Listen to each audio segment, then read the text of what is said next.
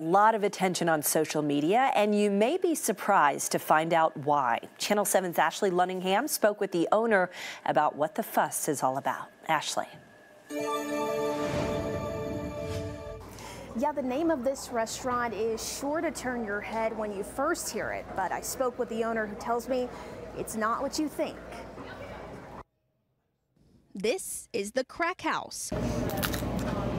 But it's not what you think. A sign outside the city mall was posted on Facebook, starting a conversation insinuating that it was advertising selling drugs to students heading back to class. How it started was I had the maintenance man put on the marquee to welcome the tech students back from break, and some guy jumped on there and was saying that the community, something's wrong with the community when they could put up Crackhouse and stuff like that. Ford responded back, setting the record straight. All I'm saying is I'm selling addicting food, so that's it.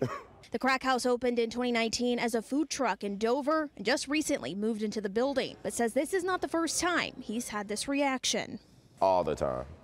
All the time. Especially when I started up, they were like, no way, but you know, I think as people got more used to coming around or hearing word of mouth of how good the food is, that they knew that it was a play on words. Michaela Rollis and Anise Tedford says it immediately caught their attention. When I first heard it, it was like a Crackhouse, a restaurant named Crackhouse. Okay, that's kind of funny. We did kind of go, Crackhouse? What is that?